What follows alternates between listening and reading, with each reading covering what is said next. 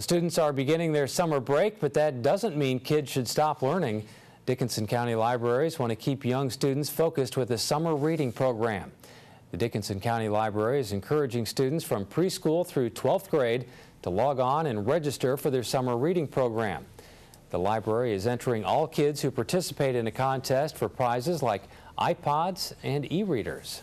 Kids can lose as many as 1 to 2 grade levels if they don't read or don't do anything at all during the summer. So we have the summer reading program to just provide incentives and just lots of activities and just fun ways for kids to stay reading.